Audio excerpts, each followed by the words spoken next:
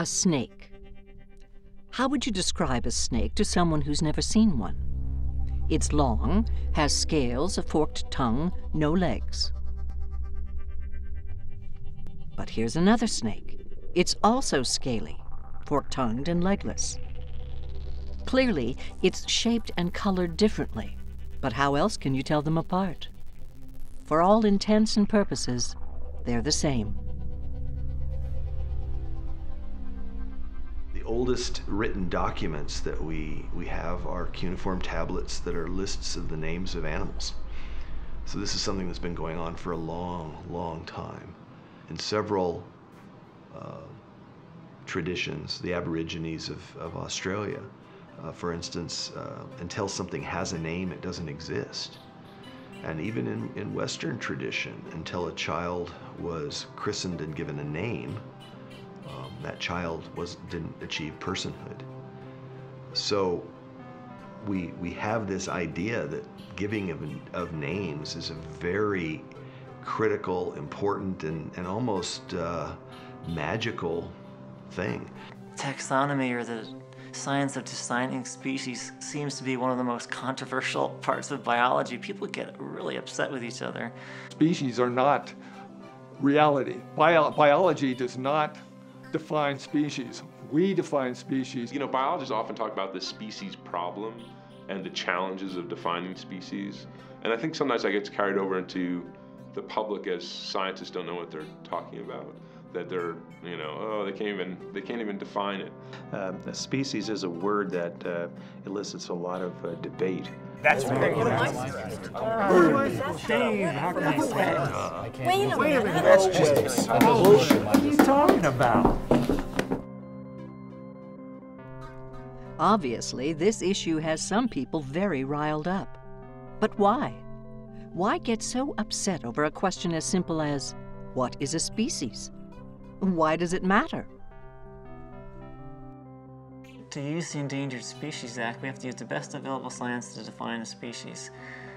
And so there's legal definitions that we need to apply, and sometimes they fit and sometimes they don't fit. And so kind of the biology and the law have to mesh somehow. A lot of agencies are strapped for money. They're not looking for new species to protect. In fact, the ones they have to protect present a lot of headaches to them. I do know even right now that, you know, if they find a bit of feathers or furs or pelts or something like that, you know, LaGuardia Airport, and then they're wondering whether an endangered species has been poached or something like that, all we need to do is sequence a few hundred base pairs of DNA, and we can identify where the species is, and sometimes even what part of the species range it came from. Like if you're looking at ivory, they can identify the country of origin. I think new ideas about what species are in microbiology will have an impact on, you know, the legalese of biotechnology. For a long time, we didn't know that microsporidians were fungi, and they cause pneumonia in AIDS patients. Not knowing they're fungi would result in treating them or treating the patients in a certain way. Once we realized they were fungi, then they might be treated another way. So that would, knowing those species and which ones are involved, would be a big deal. If we need to describe an animal or figure out what species it is, where do we start? Well, if we've been doing this for thousands of years, shouldn't there be a rule book or something, some sort of system? The answer is yes and no. Biologists have come up with over 22 species concepts, but they all use different parameters, and not a single one can be used for all types of life. Hence, the species problem. Now, if we take a closer look, we can sort this jumble into 3 groups. A species can be defined based on either character similarity, evolutionary theory, or genetics. And the 3 most popularly used and debated concepts are from each of these groups: the morphological species concept, the biological species concept, and the phylogenetic species concept. So let's bring back our snake and try to classify him based on these concepts. If we use morphology, we need to look at things like shape, color, size, or other physical characteristics. If we use the biological method, we need to test whether it can interbreed to produce viable offspring. And finally, if we use the phylogenetic approach, we need to compare the genetic differences between this species and its closest relatives to see how it has evolved through time. This seems pretty straightforward for snakes, but it's not always that easy.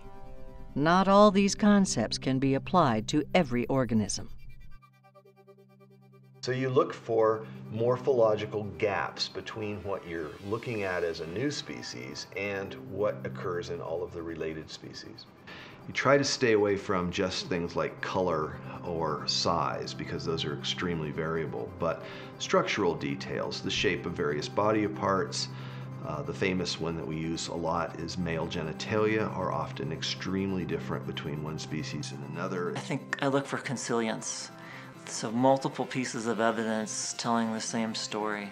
So I'd want to see genetic differences between populations. If I was going to call them different species, I'd want to see different behaviors or morphologies, maybe adaptations. And then it all makes sense geographically. Different species might be living in different places. And if all those things are pointing in the same direction, then I'll say, yeah, they're two different species. We thought the morphology was pretty good, and it turns out it can lead to a lot of mistakes. Many of our crop plants, such as wheat, are cases where two different species have hybridized and then doubled their chromosome number. Within anthropology, because we have to apply the definition to organisms that are long dead, the application of that definition is a little more difficult because we can't do the test of interbreeding. Paleontologists, it's strictly limited to morphology, so you could name a single bone, a single tooth, or a complete skeleton. A common problem for bird biologists is that there are a few suites of birds that do hybridize. And so the biological species concept breaks down. The molecular techniques are reinforcing a lot of just the good old morphological concept. With birds, we might say that morphology includes the shape of their syrinx, the types of songs they produce, which is behavioral and morphological, and often it's song that keeps birds separated. Unfortunately, fungi don't breed very well in captivity. So the biological species is pretty much out for a lot of our studies. So we use the morphological species concept. The phylogenetic species, this is more recent. We look at a particular part of the DNA and see if that's unique. And if we can find a set of unique characteristics, then we can define that as a species. How can you classify something by a biological species concept based on sexual reproduction for organisms that don't sexually reproduce? So one of the big problems in microbial biology is that a lot of things look alike. We look to other properties besides the morphology. For example, are there some specific things like, can this organism move? It may have a flagellum that drives it through the medium. What kind of metabolisms can it conduct is a biggie for microbiology. You could take one of these named species like E. coli, and you could study it at higher resolution and learn that, in fact, a named species is something more like a genus in microbiology. Sometimes you don't have access to genetic variation, so you can't use a phylogenetic species concept. You might have to use a morphological species concept. With the phylogenetic species concept, if you work with other than that concept, you will always underestimate the true levels of biodiversity.